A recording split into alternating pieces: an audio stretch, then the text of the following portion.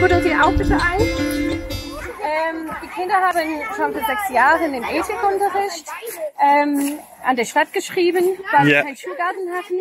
Ja. Und die Stadt hat uns diese überlassene Beete da oben, an die wir nicht wollten. Vielleicht da war doch links irgendwas ist unter die Erde. Ja, und wir gucken, wer kann tief mal hier reingraben. Annabelle, so ungefähr hier, wir gucken, vielleicht findet ihr was. Was denn? Weiß nicht. So.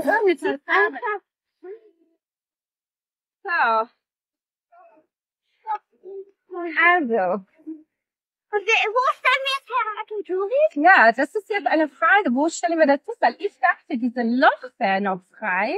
So we also built together in a project a worm box together with the children in the school. We have it on one of the balconies, and the idea is that the children see how we sort of close this circle of waste that we have from our snack time. For example, if we have too much salad or too many cucumbers, that we save what we have and then use it to feed the worms.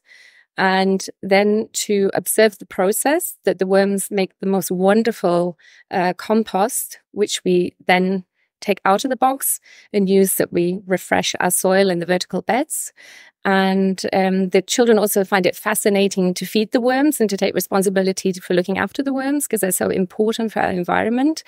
And they also really enjoy seeing how suddenly from just a few worms in the box, we have like many worms in the box now, and we're using them to also put into our planting areas up on the roofed surface where the other raised beds are.